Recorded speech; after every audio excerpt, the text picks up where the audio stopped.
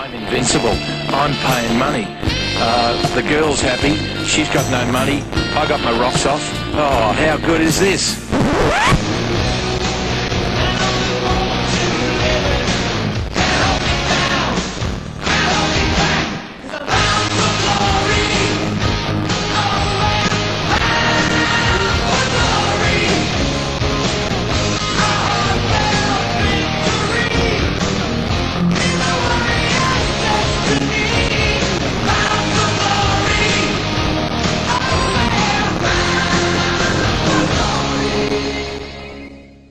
Morning everyone, you're on Bound for Glory on Sin. I'm Jordan. I'm Joe. Matt Marsden. And I'm Ash Craven. And I'm with a new one. Peter Williams. No pressure. How good was the game last night? Depends who you support. Joe, the North Melbourne supporter. It was just a good, average win. That's all. Just coasting at the moment, second gear. Keeping the lid. Preparing for final. The lid is firmly on. Yeah, don't want to expose it yet, but I think we might be winning a premiership. that's you who I'm impersonating there. But no, really, how do we look at that sort of game? I mean, it was like North Melbourne couldn't do anything wrong, Carlton couldn't do anything right. Apart from Judd. Yeah. Yeah, the old argument. I mean, the accuracy for North Melbourne, it's unbelievable. 16 set shots, every single one of them went through. What was the final score? 24 goals, 5. That Lindsay Thomas goal, 50 metres out, under pressure, snap on the friggin' left foot that somehow goes through. That kind of personified the whole bloody. Now, how does he kick a goal at all, let alone from 50 metres out on the friggin' boundary line? You know when Thomas and Hansen are drilling him. Yeah, you're not looking good. And Judge a leading goal scorer, for the love of God. But look, it seems like every week we talk about how bad Carlton is, so for once we could kind of talk about how good North Melbourne were. I mean, when you look at it, they had that whole that poor patch of form, and they lost by 100 and whatever points against Lance Franklin's Hawthorn with his 13 goals, and then ever since then, I think they've won 5 in a row now. And lost by, top of my head, and lost to West Coast. Yeah, and that lost to West Coast. And I think they're in the top 8 at least tonight. They've got a nice run on. The rest of their draw is pretty. It's not that difficult. Realistically, they should make finals from here. What do we think? Like where do we rate them? Like even if they make finals, are they a chance to actually have an impact or what? Being an only North supporter on the panel at the moment, I would think. This is sucking in all. If we've got to try against Collingwood, Collingwood's been our bogey team for the last couple of years. We've matched it with everyone else apart from Hawthorn. So if North do sneak into the finals, they're going to shake you up. Yeah, well, the close game last year between those two, I think, was 88 points from memory. So, but Collingwood's not. Nice 2011 Collingwood isn't 2012 Collingwood. On the flip side, how bad were Carlton? I mean, and they still kicked 100 points. That's the funny thing as well. And they were in in the game for half of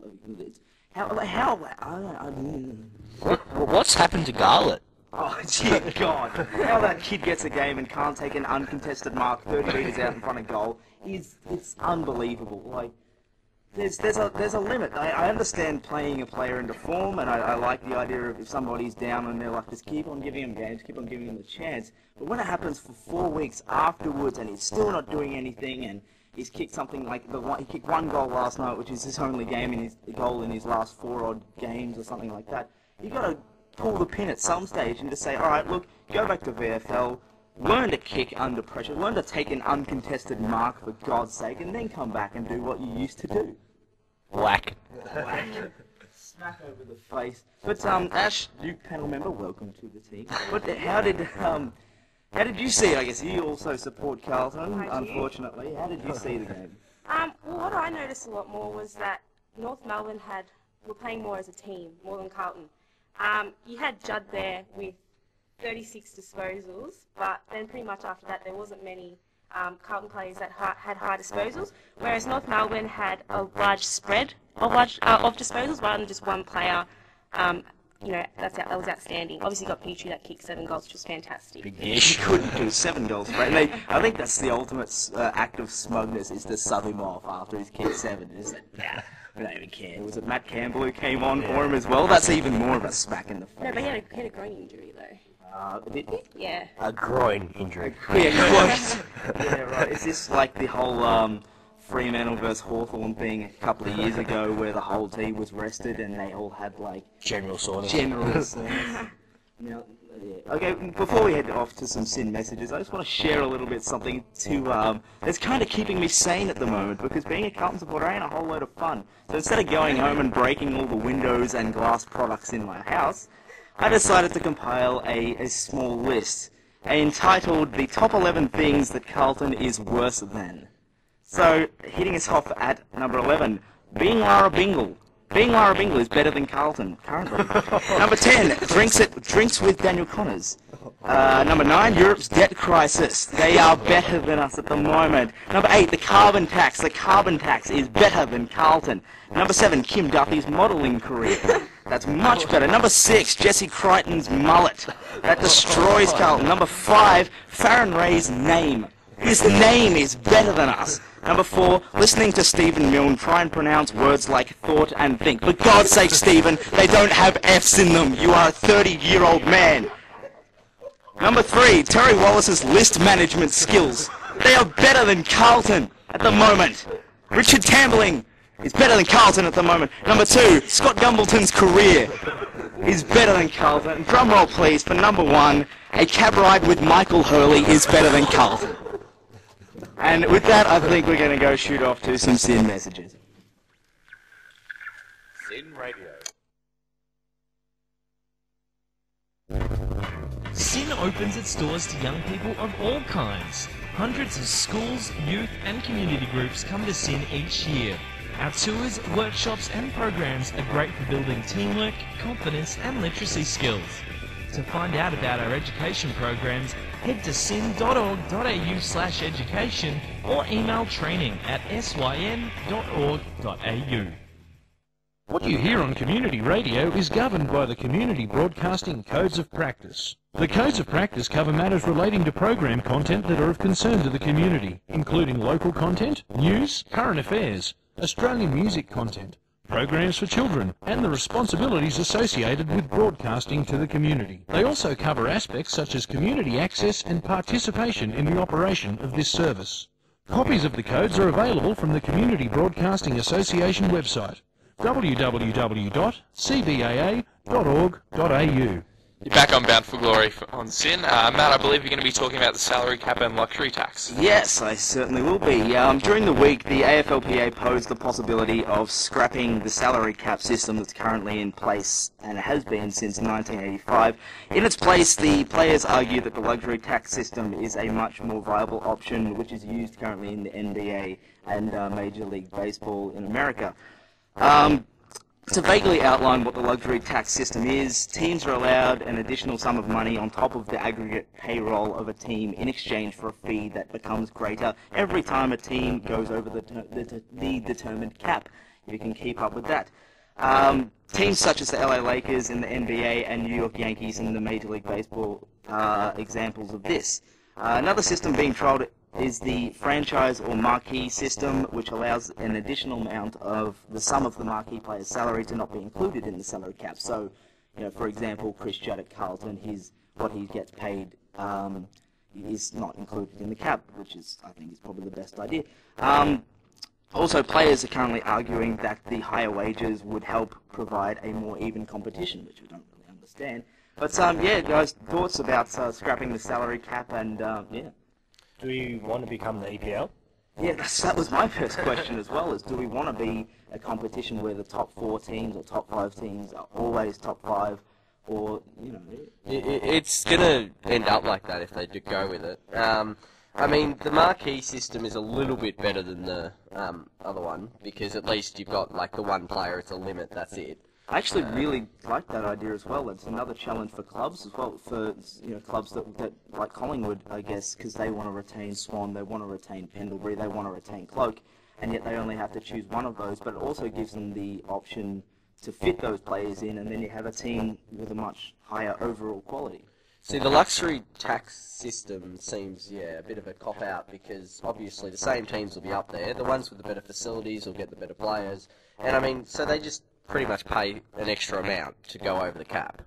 That would pretty much be the death of the teams with the lower membership numbers, really, because that's where most of the income. Yeah. Yeah, I'm staring at me. Pete's just staring me. Just take down the North support And and the smug human being. Mainly Footscray, Yeah, I think it sort of adds a bit of unnecessary confusion at the same time. I don't really see what's wrong with the current cap. I guess we could possibly increase the cap by, maybe $500,000, because that would also help, and player payments would be increased then as well. Especially with free agency coming in as well, you probably would have to increase the cap. Oh, good point. It's a hard hitting point there, Ashley. Or would you extend the lists instead of, and then have more rookies? I think you'd keep the list the same, but just that extra 500,000, that's enough to either evenly add 10,000 to everybody's 10 or 20,000 to everybody's payslip, or get that one extra expensive player like Melbourne have done with Clark. Yeah, that sort of thing. So that seems like an alright idea to me, but at the same time I don't really see what's wrong with the current system. Yeah, it's interesting. And the other thing, which I just thought of up then on the spot, so it's probably really stupid, is the fact that in a normal job, right, if you go by a salary listing, say you've done this, you've achieved this, you get a certain pay salary. That's another option that they could have, I guess. Like, it's probably no good, but I just thought that way you've got a set amount, you don't have the bargaining type thing, and that way it shows you can have these certain amount of players, this kind of thing. Really depends on what they've achieved, things like that. What about capping the football department spending? No. Come here. Just you have all the money. All the money. No, because you've got to try and get, teams can get more money, and they try and spend in different ways too. So, if you look at, say, Melbourne and Collingwood gets to go to Arizona. Melbourne, they go to Falls Creek. Yeah, Falls Creek. That's St Kilda go to Preston. That's nice too. How's that fair? If we're talking about fairness. Well, this is life.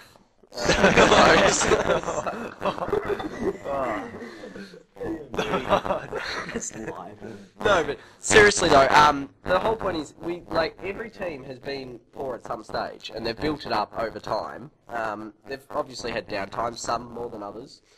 See, if we bring in the luxury tax system, it's never going to have that fluctuating ladder. It's always going to be the same teams that are at the top and the same teams that are down the bottom. Melbourne will never see a premiership if that happens.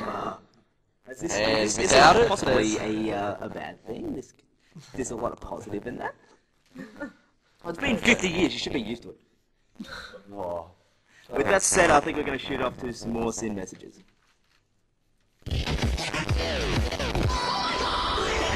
So my name's Josh. I run a dubstep and electro show on Monday night. You should probably listen in. Mondays 8 till 10 p.m. It's fun stuff. We have regular guests, new music all the time, and we're going to be talking to the latest greatest in dubstep, electro, and now drum and bass. Tune in to SYN's Indie Electro Night from 8 to 10. Get cereal! Slept in this week? This is what you missed. Sally White, congratulations. Could you imagine it? You come home from, a cold day today, you grab your cat and you give it a good schmarl. We worked it out. Such a great word. Well, I occasionally do life modelling. But there's just a small... Hey, it is not small! It is not small! Have you seen? Get cereal. Get cereal. Get cereal from 6 a.m. weekdays only on SYN. SYN Radio.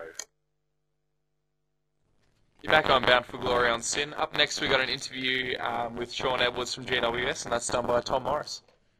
I'm here with Shaun Edwards, the GWS utility. Shaun, thanks for joining us today on Bound for Glory. Yeah, no worries. Thanks for having me, Tom. Good stuff, mate. Now, I call you a utility, and your athleticism and height means you can pretty much play anywhere, but where do you feel most comfortable, do you reckon? Probably on the back flank. I've played most of my junior footy on the back flank and in the midfield, so definitely coming into the AFL, I feel more comfortable there and being able to run off. So yeah. Talk us through last week's game versus Hawthorn. A huge loss, we all know that. But from your perspective, how did you see it? What sort of things did you learn from the game? Obviously, it was a tough day for the boys, and the scoreline reflected that. But we take little wins out of each week, and obviously Toby Green having 34 possessions against a gun side is obviously a win for us. And we take positives out of that, and it's always a learning curve for the boys. And we move on now. It's Monday, so we're moving on for next week. So looking forward to playing the Crows this week. What about individually? You played a bit on Sirioli as well, Jack Gunston. How do you compare the two, and what sort of things are you learning? You played on a small forward and a slightly taller one. That shows your range of skills as well, surely. Yeah, obviously playing on Gunston, he's a bit more of a lead-up player, getting the exit kicks, and playing on Cyril, he likes to race you back to the goals and use his speed. So obviously week in, week out, I get to play on different players with different strengths, and yeah, it's always good. All right, so you're a promising young team. We all know that. You've had a decent first-up season. You've only won one game, but you've been pretty good and competitive for at least a half or a quarter of many games you've played. But you're still rough around the edges. How tough is it to remain positive despite some of the results that you've had this season? Oh, it's from the outside, it seems pretty hard to stay positive, but you know we're all 18, 19-year-olds, and we're really enjoying our footy, and you know we can see down the track. We're having a few little wins along the track. You know the scoreboard might not reflect that, but you know we see there's light at the end of the tunnel. So. Yeah. Which players or coaches keep you upbeat and allow you to look forward to the next week so much? Obviously, our playing assistant coaches are like Chad Corns, James McDonald, Luke Power, Dean Brogan. They're obviously very experienced. And they know that they've been through tough times themselves and shared success in premierships and individual results. So you know they keep us pretty upbeat and yeah, looking forward to the years to come. You mentioned a lot of you blokes 18, 19 and young. How much has playing with those older blokes really helped you? I mean, you rarely would have played with blokes who are 33, 34 before. Has that taught you a lot about the game of footy? Yeah, obviously playing with blokes like Chad Corns, he had his 250th against Hawthorn on the weekend. And, you know, just their passion and the way they go about their footy on and off the track as well. So just the way they carry themselves is a huge learning curve for us young fellas as well. Yep. Now let's go back to your first game against Adelaide in round 4. Aside from some nerves, what other emotions did you feel before that game and during that game? I was pretty mixed emotions really. Like I was really happy and just to get the opportunity to finally play AFL footy and just to share that with my family. My family flew down from Darwin and yeah, I was really wrapped just to get the opportunity. Obviously, yeah, just happy. Yeah. Did you feel a sense of pride about running out in the field that day? I mean, it's been a long time coming. You've been with GWS a couple of years now. This is the first year in the competition. Did you feel as if it was going to come, or was there a few little roadblocks along the way? Obviously, I've had a bit of injury concerns over the last couple of years with a shoulder reco and a few knee problems. So, you know, I didn't think it was going to come that early, but you know, I was obviously proud of myself and pretty proud to share that moment with my family. So yeah, it was a good experience. How did Sheeds break the news to you on your selection? Yeah, Sheeds rang me Wednesday night. I was driving home from training with Jeremy Cameron, and I was just talking about how much I'd love to play, and then yeah, I got the phone call, and yeah, dream came true, so it was good. That's awesome stuff. Now, you speak about Jeremy Cameron and Jonathan Patton. Yeah. Tell us the differences between those two. They're two pillars of your forward line and big parts of your future. You must have played on them a couple of times at training at least. Yeah. What have you learnt from them and how good are they, do you reckon? Well, Jonathan Patton's completely different to Jeremy. Jeremy leads up and flies to the ball, whereas Patton's a lot more of a presence. And just Patton at 18 years old, he's built like a man, and Jeremy's just a supreme athlete. So. Yeah. And you live with Jeremy Cameron, or you're driving home with Jeremy Cameron. What sort of footy do you talk? You're living the dream, aren't you, at the moment? Yeah, living the dream. But you know, as soon as the footy training stops, we get in the car and just talk a bit of crap and just have a bit of a laugh on the way home. It usually stops when we leave the club, so just relax a bit. Yeah. Now, individually, what areas of your game have you sought to work on since you first arrived here in Blacktown? Has there been specific areas, or just overall becoming a better player? Probably my biggest thing to pick up on is probably my defensive side. I've always sort of, been a one-way tram, so just going for goals, and so this year it's been more defensive and just concentrating on that. So when the ball, as soon as we turn it over or it gets out of my space, just go straight to my man and rest on my man. So that's the main thing. Yeah. Where do you see your future then? Do you see your future as a sort of a running back flanker, or do you want to progress into the midfield and maybe forward in the future? Yeah, I eventually want to get into the midfield in a couple of years as I build my engine. So hopefully, 3 or 4 years down the track with an AFL body, I can go off the back flank and in the midfield. So yeah. Now you've got the Crows again on Sunday. This time at home. Can we expect a surprise win, or at least an improved performance? And what are you working on this week in order to give us that performance that you need? Well, obviously, last time we played the Crows, we had a pretty good first half. So the theme for us over the last couple of months is we're having a great first half and then dropping away. that was again reflected on the weekend. So hopefully we're aiming to play at least 3 quarters and just go from there. Tell us about some of the deflating losses so far, just quickly. How does Sheeds react to these losses? He can never be satisfied with a loss, but surely he must have some sort of realistic approach to each game. Oh yeah, obviously going into Hawthorn there, he sees them as the premiers of this year. He tips them to go all the way. So Sheeds, he's pretty realistic. We have our goals, and obviously we want to win, but we have our clear goals and what we want to work on the weekend. So. Yep. Okay, now Shaun, it's time for 40 seconds with you. Shaun, in one word, describe the following people: Toby Green, funny. Chad Corners, Angry. James O'Donnell, Exquisite. Stephen Silvani, Passionate. Mark Choco Williams, Random. Buddy Franklin, Talented. Tom Scully, Running machine. 2 words, Callan Ward, Good bloke. Devon Smith, Quick. and Kevin Sheedy. Random again. So your 2 coaches are random. That's fantastic stuff, Shaun. Thanks for joining us today on Bound for Glory. Good luck tomorrow and for the rest of the season. Yeah, thanks, Tommy. Back on Bound for Glory on Sin. Text us in on 0427 767 767 on your thoughts of last night's games. And I think Shaun sent in a couple of texts about Matty's rant. Who wants to read them out? Yeah, well, the first one we got was, so why aren't Carlton anywhere near as good as the Dome as they are at the MCG? I think Rowan Connolly was on Twitter last night, and he summed it up perfectly in that it's a sort of ground where you need to have a tall forward that can take marks because there isn't a whole lot of space, and obviously Carlton just don't have that. And he also added to the things better than Carlton list Caroline Wilson. So Reinformed. So that was pretty good. Yeah, look, and we'd like to thank Tom Morris again for the segment with... Superb interview. Yeah, with Shaun Edwards. How many times do the people that he interviewed keep on saying 2 words when they're meant to say 1? Just out of curiosity. Alright. So, Ash, you'll be talking about the big bump from last Friday's game, Carlton Collingwood, with the Jared Wellingham incident. I most definitely will. So it's been a busy week for the match review panel last week, with 7 players suspended for various offences throughout round 15.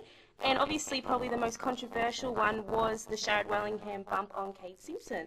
So I'll assume that everyone's seen it on the panel. It's cringeworthy stuff, with Wellingham providing a head-high bump, leaving Simpson knocked out and concussed with a broken jaw. And throughout the week there'd been a fair bit of speculation about how many weeks Wellingham would get for the incident, and the common number seemed to be about 4 weeks. In the end, he was charged with reckless conduct, severe impact and high contact, which is a level 5 offence, and usually offence of that nature would have a 5-match suspension, although because of an early guilty plea and his good behaviour record, his suspension was only 3 matches. So there was a fair bit of debate whether the match review panel should have deemed the conduct intentional rather than reckless, as you do see Wellingham's eyes leave the ball as he jumps and issues the bump, but because the AFL believed that because he had his eye on the ball until that very last moment, it was reckless. If it had been deemed intentional, the issue would have gone straight to the tribunal, and they would have dealt with his penalty there.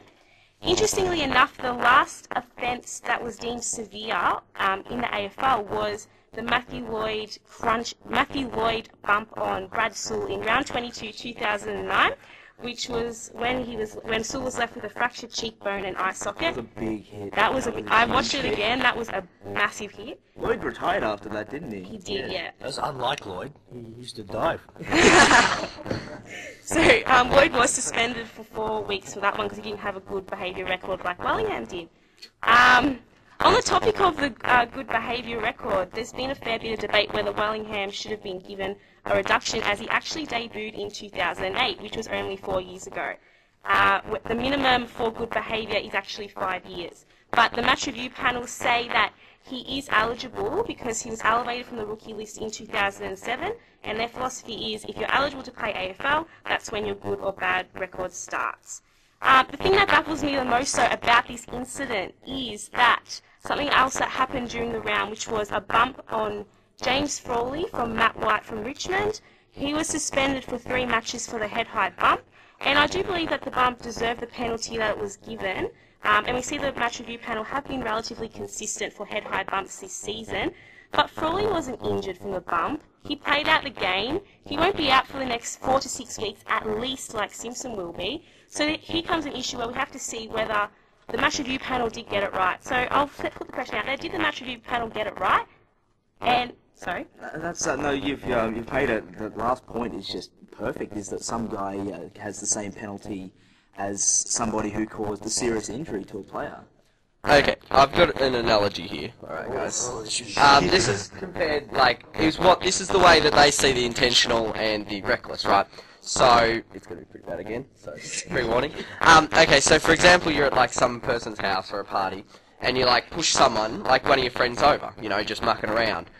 Would you call that intentional or reckless? Because intentional they judge as intending to harm, where reckless is you've recklessly hurt them, in that sense, which is what the match review panel sees it as. That's what the difference is. If I wasn't so confused, that would be a great analogy. Yeah, in the sense that, when you say push someone over, and it's, say, one of your friends or something like that, you would say it's your reckless actions, not intentionally meaning to hurt.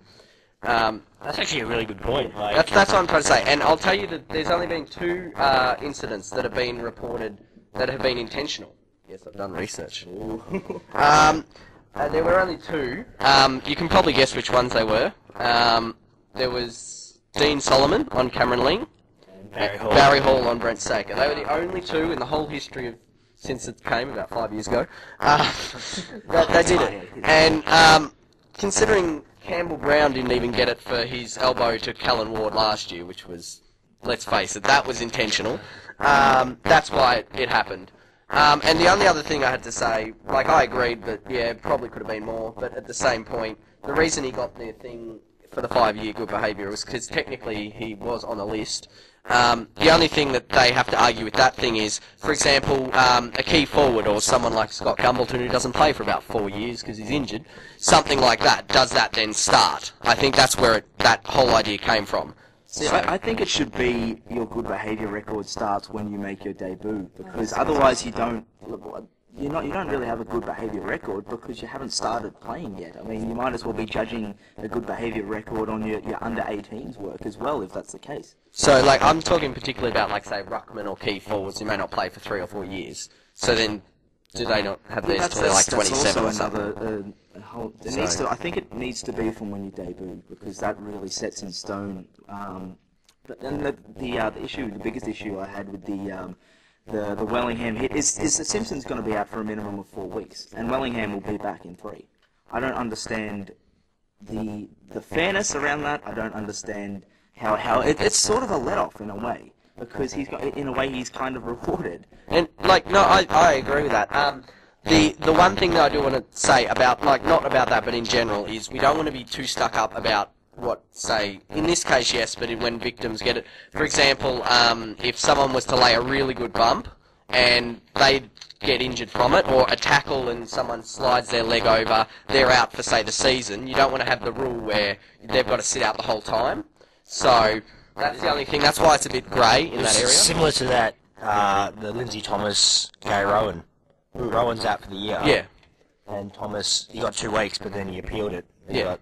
So, in that situation, does Thomas then sit out the rest of the season? That's the grey area there. You can understand it, but...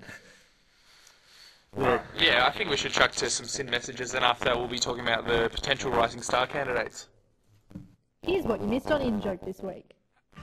I've been punched in the stomach once, and that was 2 of my friends grinding lemon wedges into each other's eyes. Oh.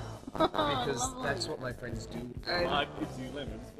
yeah, just really grind them in there. Listen to In-Joke from 5 PM Sundays on SYN.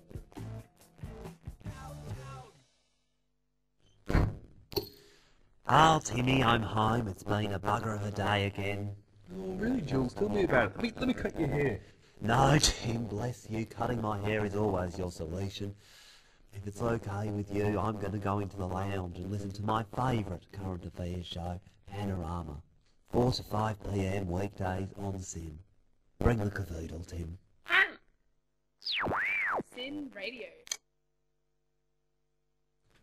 Back on Bound for Glory on SYN, one of our panel members, Eve, he's raised an interesting point on the last behaviour topic. record. Yeah.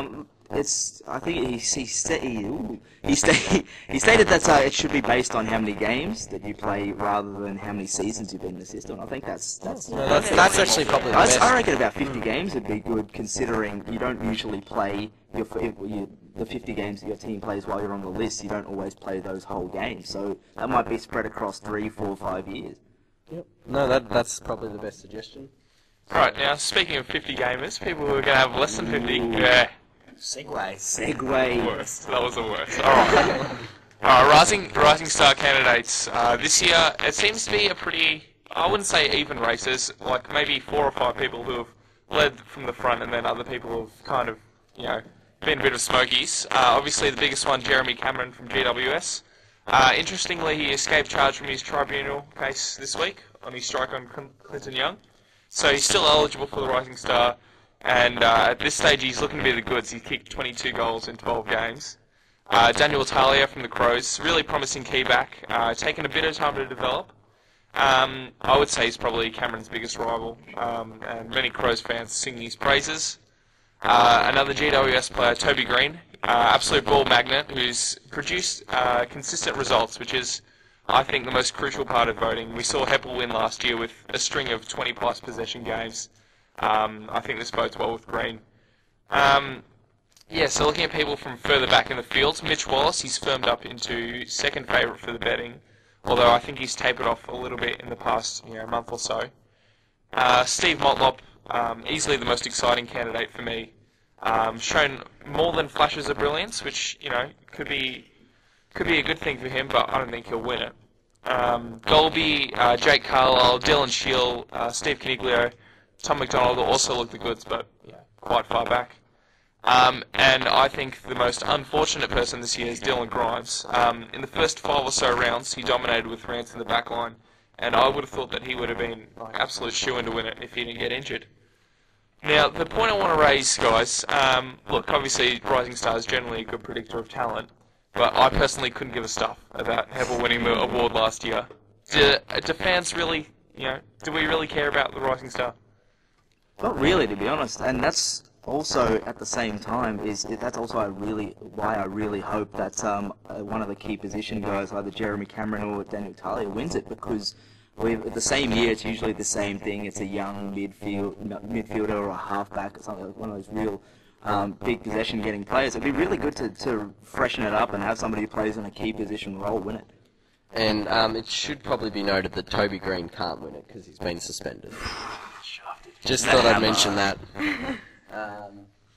But usually it does actually come from a lower team, the Rising Star winner, because obviously the higher teams don't get to play as many debutants, or if they do, they don't have as much of an impact compared to those in weaker teams. So GWS will have a heap of those up for offer, along with the other teams there. I'm surprised there's no Gold Coast players. Well, you look I at think the ladder we're and pretty you probably unanimous in saying understand that why. Gold Coast have taken either not a step back, but haven't taken a step forward so far. Yeah, well, if Gary Ablett could win it, he probably would. Can Josh Caddy win it? Oh, Josh Caddy? I assume so. Yeah, If he's still playing at Gold Coast at the end of the year. I don't think he played enough games Oh, last year. Scoop, it is Scoop. No. Big footy Scoop. The Caddy to Essendon thing, that's been going on for years. Like years? Before he even started. Before he was born. That's like David Swallow coming to North. No, it's not going to happen. Jeremy Cameron coming to Carlton.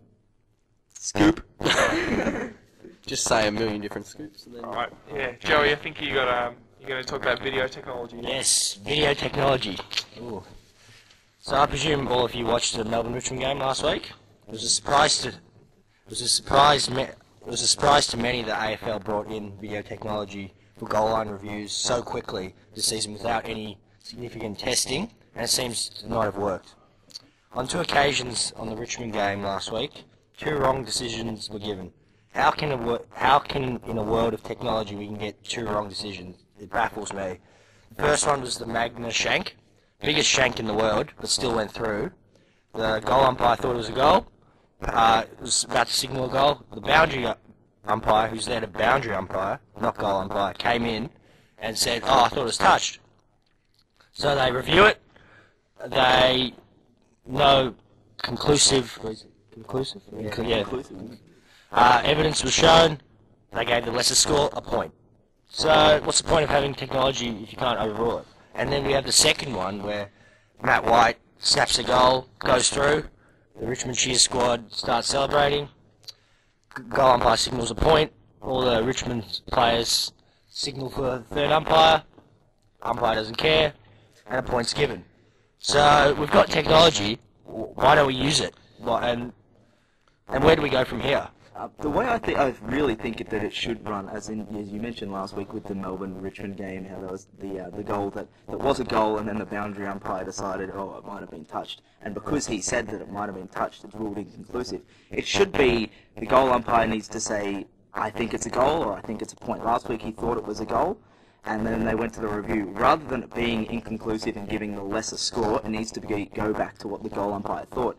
In that case, the goal umpire thought it was a goal, it needs to be marked as a goal. If we didn't have the goal line technology or the review system, then last year it would have been marked as a goal because that's what the umpire thought it was. Yeah, it should just go back to the goal umpire's decision. It's like with most sports, if they're not sure, you go back to the original decision. So is anybody else really, I guess, pissed off the fact that they have a review system and they go to the review system for something real small such as an out on the full and they get it wrong? The thing is, if like with the Carlton Hawthorn the other week, I think it was Suckling that he stepped on the ball, it bounced, and then it went over the line. The slow motion replay clearly shows that, and yet they called it out on the full. I don't understand. You have the replay continuously. Why can't you get the right decision? I think with the replay, it can only be used on goal line decisions. It can't be used on out of bounds. Well, they do it when it's behind or out on bounds. They can do that. You can't do it like on the wing or like. No, they did review that. This out on the full. They reviewed it and then they chose that it was out on the full. They've done that. Clearly, it was clearly in bounds. The funny thing is when they're like a team's like 12 or 13 goals down and they decide to review one between a behind and an out and a full. You're kind of like really. But where do we go from here? I presume video technology was brought in so we don't see a Tommy Hawkins a la 09 Grand Final who hits the post. But that's what it needs to be used for, and just that. It doesn't need to be used for these small little things on half-forward flank while a team's down by 60 points. It doesn't need to be used then. If somebody has a shot at the goal and it might have hit the post but they're not sure, review then. That's when it needs to be used. But other than that, I really don't see a need for it. Well, obviously if they're going to use it, they either have to have more cameras or more goal umpires. Like, if they have more goal umpires, more eyes, hopefully one of them between both of them, they can have 2 pairs of eyes. I just did it then. Swish! It took a while for it to click. Just quickly, do you reckon we should maybe give captains one opportunity to like the tennis? Yeah.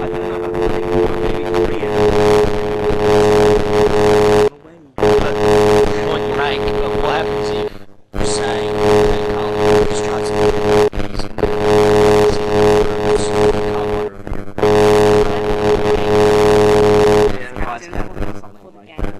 Is that too much? I think that's taking the technology into it a bit too much. It doesn't need to be that much, so. All we ask is for consistency. Yeah, that's it. At the end of the day, that's all we ask. If the goal umpire has any doubt, he should call it. Yeah. That's all I've got on that one. Alright, let's kick off to some sin messages just quickly. Singan pub, God, which which is softness. The Congonian ambassador would like to know that he has a live cat in his pants. What is it? Jab, B, Dach, 90.7, Duck, Jetly. The Congonian ambassador would like to add that you should listen to the Sci-Fi Hiker's Guide to the Galaxy, available on SIN 90.7 from 3 PM until 4. That, or... Okay, I'll be completely honest, I have no idea what this guy's saying.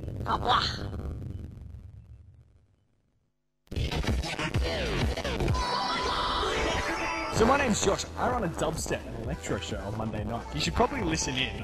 Mondays 8 till 10 PM. It's fun stuff. We have regular guests, new music all the time, and we're going to be talking to the latest, greatest in dubstep, electro, and now drum and bass. Tune in to Sins in the Electro Night from 8 to 10. Did you know that Paul McCartney from the Beatles actually died in 1966 and was replaced by the Paul McCartney lookalike with surgical adjustments done to his face? No way. Yes way. The proof of this is placed in many of the Beatles' other albums. You can see on the front of Rubber Soul that they're looking down into Paul's grave, or on the cover of Magic Mystery Tour when Paul is the only one dressed in black. Also, on the great track number 9, if you play it backwards very slow, you can hear them say, Paul is dead. Paul is dead. That sounds like some very well substantiated evidence. I believe so. Sadly though, George Harrison was unable to do an interview with us. If you want more awesome conspiracy theories, listen to The Conspiracy Campfire. 1 p.m. Saturdays on Sin. You're back on Bound for Glory on Sin. Just quickly, I think we should talk about Chris Judd's chicken wing and also Jack Siebel's bump last night. It humours me that Carlton supporters are trying to defend it. He wasn't trying to do anything else other than hurt him. Yep. That's pretty obvious. All you need to do is watch the video once, and he wasn't trying to get the boy. He was just trying to bend his arm. Did you say that would be intentional, mate? Could be our third intentional. You know what, he'll probably only get 1 or 2 weeks for it because of his status in the competition. I wouldn't be shocked. He's got a bad record. Doesn't matter. Bloody match review panel, mate. Doesn't matter. It does actually tend to be when, like, either a player's on the ground or something like that, where it's been, because there was, what, the Rishatelli one and the Pavlich one as well, wasn't there? So. And then we had the Ziebel one, a massive bump on the wing on Aaron Joseph. Will he get weeks? I don't think so. He hit him in the shoulder, so... Yeah, I thought beforehand it would get weeks, but upon actually seeing the replay, he didn't make contact with his head. I think the fact that he left the ground, that makes it look like it could be really dangerous. It was just a hard bump. Had he not left the ground, it would have just been credited with a hard bump. And with that, we're going to shoot off to the previews. First game of the day, Melbourne versus Fremantle at Etihad Stadium. Sell out. Absolute blockbuster, Packing this the one. rafters. But yeah, it's a week that's a week of potential upsets if you have a look at all the previews. This is the one to start us off. Melbourne a legitimate chance without Clark? No, it's in Melbourne, so that's the only chance. Comes down to how Ross Lyon plays, I think. Freo hasn't beaten Melbourne for the last 3 times. Melbourne is a stat. And and Melbourne have won the 2 times they've played Fremantle at Etihad as well. So. Stats from with them. Pencil me in for a Melbourne win then. And Melbourne hasn't won at Etihad since 2008. So they obviously haven't played them in a while there. Pavlich on Frawley is going to be a very tasty matchup. I think Pavlich is in delicious. Pavlich is in great form at the moment. It'll take a pretty big effort to stop him because all of a sudden Pavlich has flicked the switch. Ross Lyon decides, hey, we have a key forward. Let's play him as a key forward, and they're kicking goals and they're kicking winning scores. Melbourne's forward line looks like a defence. Yeah. Rivers, no forward line. Rivers, Garland. You got Green there. Green. Yeah, he's your rock. But so yeah, tips. Who are we going for? I reckon D's this week. I've tipped Melbourne. No, I'm sticking with I'm sticking with Freo. They've been okay in Melbourne this year so far. They knocked off Richmond and... Melbourne's last month hasn't been too bad. They beat GWS. They Wow. weren't too bad against Collingwood. They knocked off Essendon. I'm going Fremantle. Yeah, Freo. Port Adelaide versus Essendon, also known as the return of Gumbleton. Might play a quarter or 2 depending on how long he stays. Lasts. Yeah. The bench warmer. How is this getting any press coverage? I don't understand. He's not even that good. He's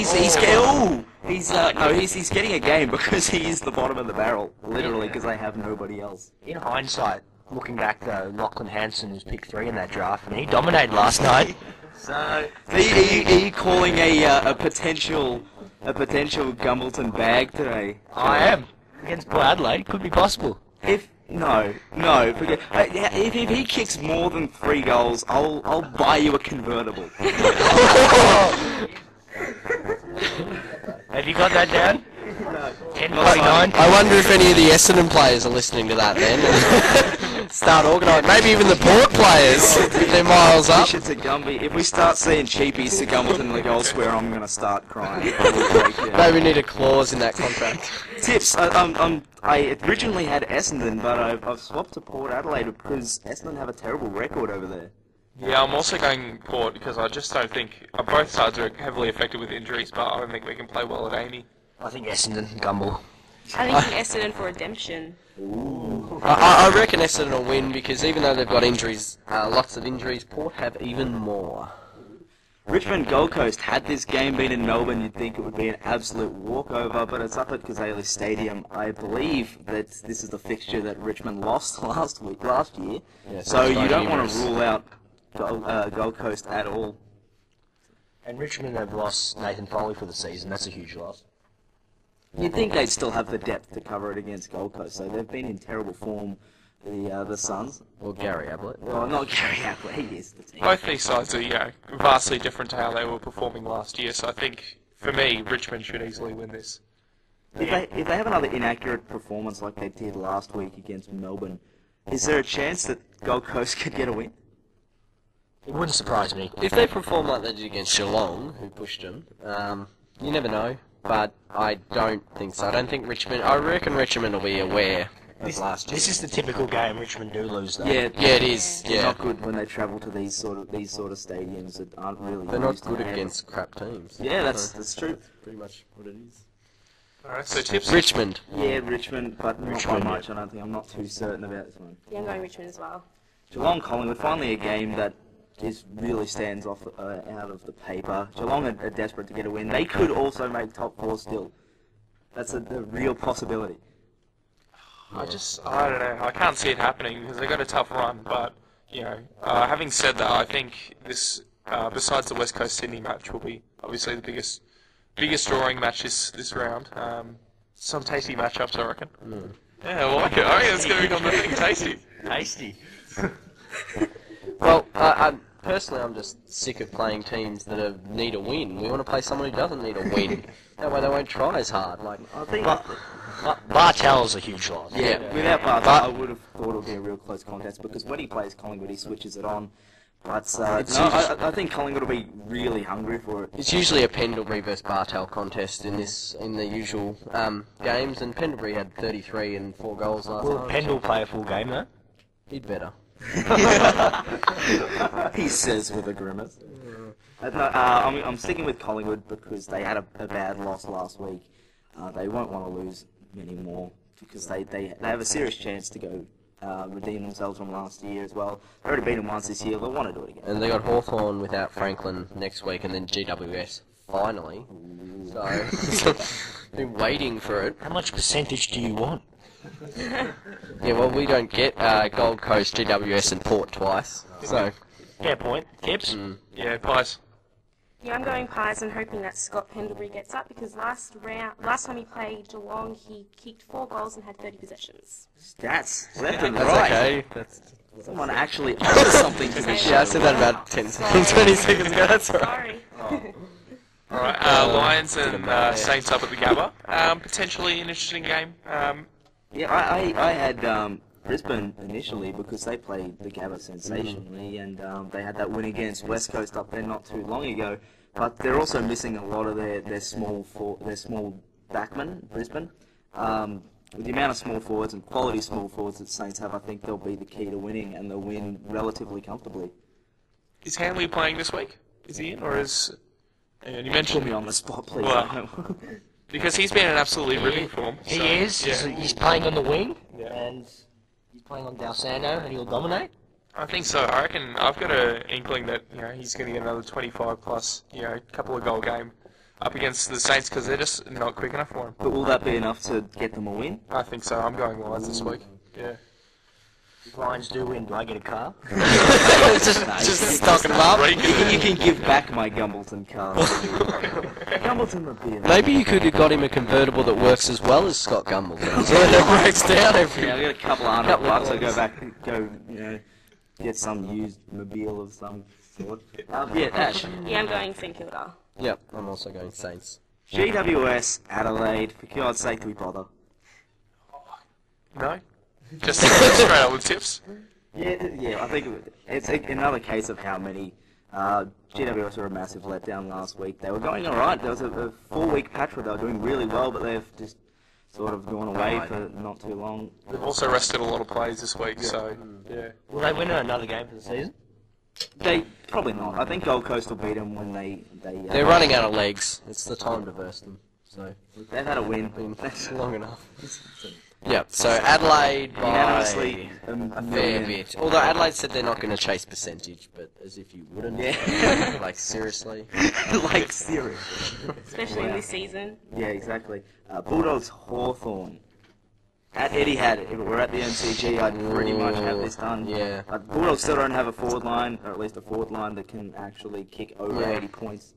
Like, you have to go for Hawthorn, not because they're missing Franklin and things like that, but they're the Bulldogs. You've got to keep in mind, Roughhead is an extremely damaging forward. I think he kicked 6 last week as well. The Hawthorn variety. Yes, well, I was like, hang on a second, what? No, right, the Hawthorn one. Oh, yeah, just click. No, the other guy is the other guy is brother. Yeah, no, he can go hold hands with Gumbleton in the reserves soon enough. Gumbleton's just going to zinger past me. Gumbleton's going to kick tons of goals. No, all the goals. Tips. Hawthorn for me. Yeah, Hawks comfortably. Yeah. Hawthorn, yeah. And the game of the round, it's been one of the games I've been looking forward to for a while. West Coast Sydney. Over at Patterson State, it'd be nice if it were, if there wasn't that complete dominance of supporters, so that we could really see where these teams are at. But have it in Adelaide. Yeah, just play at Kazali Stadium. Actually, no one would show up in Melbourne much.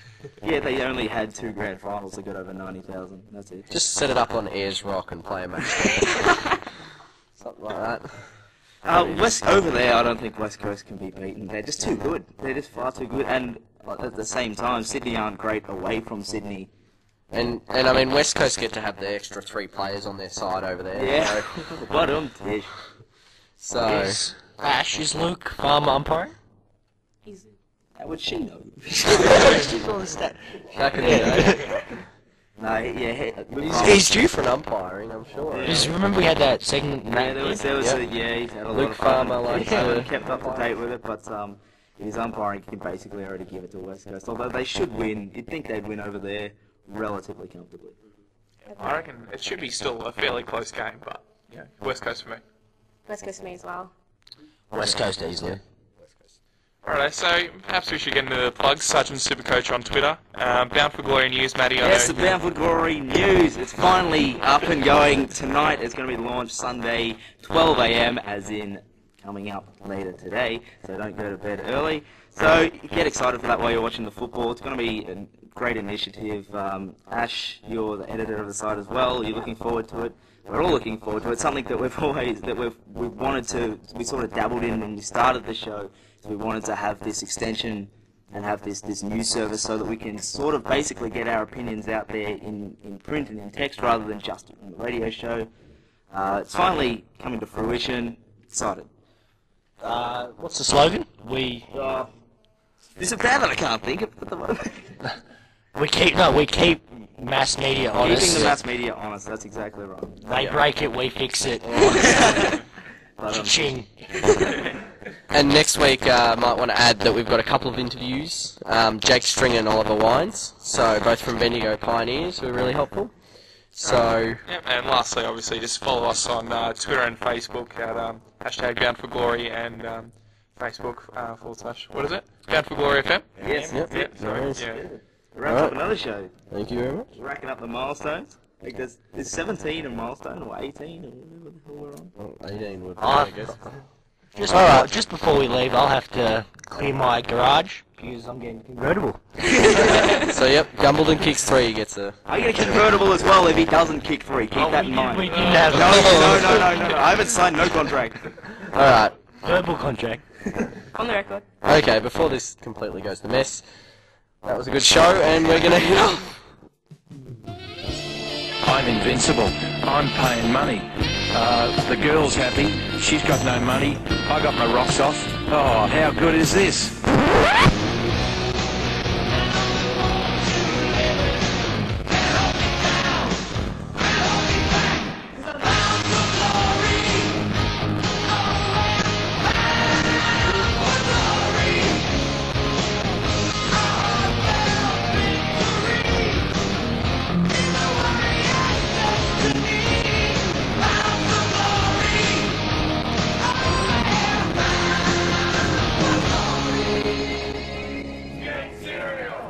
jumped in this week. This is what you missed. Sally White, congratulations. Could you imagine it? You come home from, a cold day today, you grab your cat and you give it a good schmarly. We worked it out. Such a great word. Oh, I occasionally do life modelling. But there's just a small... Hey, it is not small. It is not small. Have you seen? Get cereal. Get cereal. Get cereal from 6 a.m. weekdays only on SIN. Looking for a fun excursion? SIN offers exciting radio tours for schools, community groups and more. Learn about community radio and get hands-on producing your own podcast show in the SIN studios. Are you a student? Tell your teacher about SIN. If you're a teacher, go to syn.org.au/education or email training@syn.org.au. That's syn.org.au/education or email training@syn.org.au. The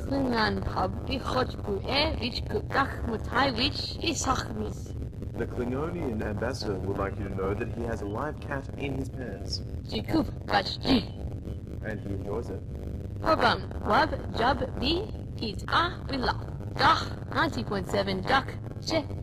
Klingonian ambassador would like to add that you should listen to the Sci-Fi Hiker's Guide to the Galaxy, available on SIN 90.7 from 3 p.m. until 4. That, or... Okay, I'll be completely honest, I have no idea what this guy's saying.